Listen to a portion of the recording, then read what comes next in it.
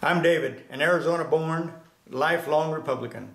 I didn't vote for Donald J. Trump in 2016, but I'm going to vote for Joe Biden this year. Trump has no positive relevance to the coronavirus nor our own global relevance. Trump has been enabled by the arrogant and selfish leadership in our own party who collectively haven't got the honor that God gave a waltzing pissant. The cure is available this November so that we can realistically update our approach to getting our values in sync with the good of our country.